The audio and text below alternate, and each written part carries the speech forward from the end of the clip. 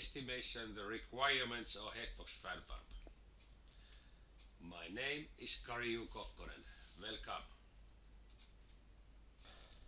This application can be found from our App Store,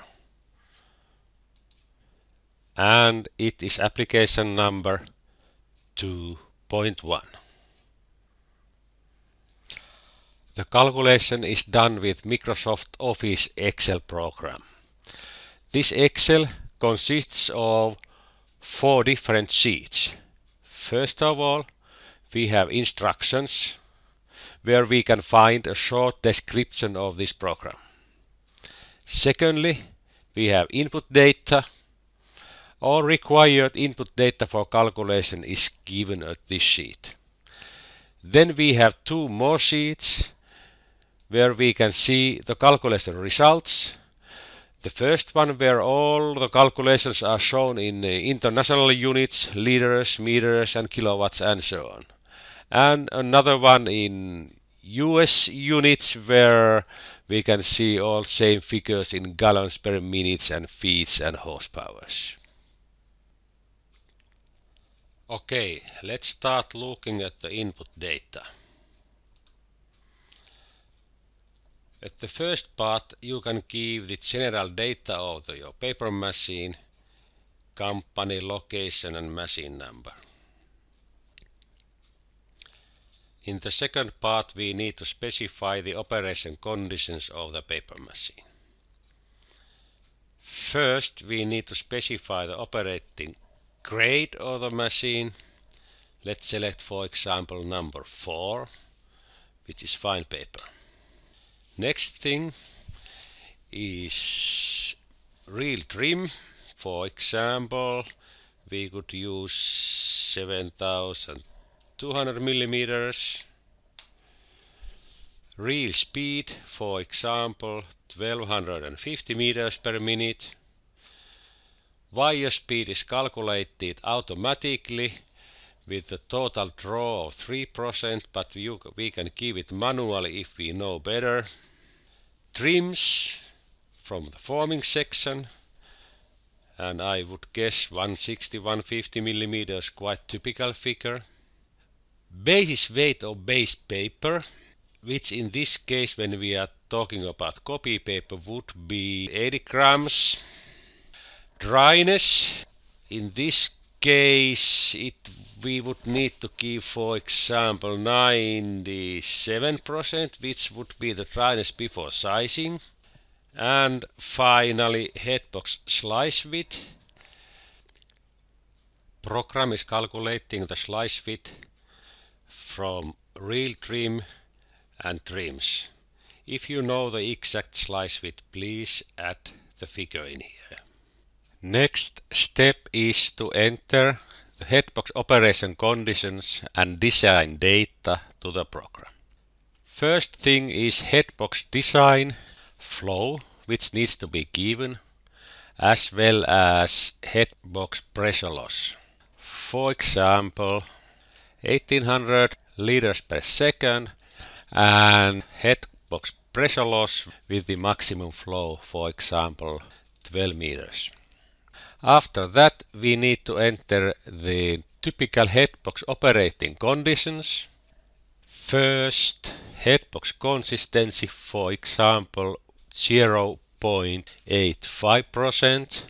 Total retention of forming section, for example 82%.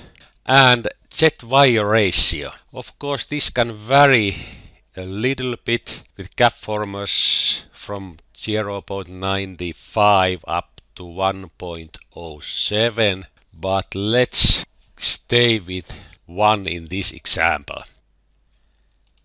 And finally we need to give some calculation parameters. These are headbox recirculation 10%, headbox overflow 2%, machine screen reject rate, for example 5%, static pressure, which is the height difference of off-machine silo and headbox, for example 4 meters, and pressure loss at the machine screen. It varies from 1 to 2 meters and is at maximum 5 meters. Existing fan pump efficiency 88% is pretty typical. Normally it varies between 85 and 90%. And finally we need to double check the pump motor size, and let's assume, for example, in this case that it would be 1100 kilowatts. It is very important to double check that all this input data that we have given to the program is as nearby to actual operating conditions as possible. One easy way of doing the double checking is to check the fan pump requirements. At the bottom of the page we can find required pump head, required pump capacity and required pump load. For example, if required pump load calculated in here is higher compared to what we are actually measuring from the machine, we need to get up and change something.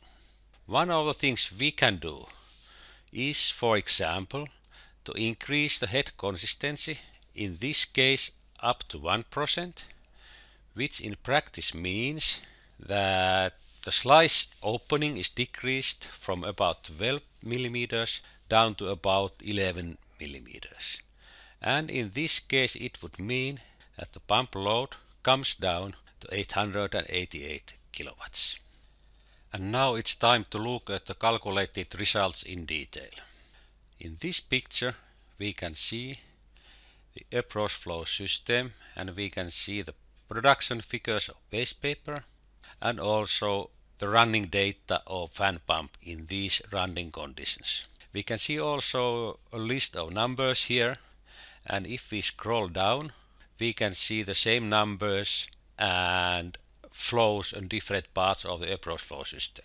Also at the bottom of the page we can see the fan pump operating parameters.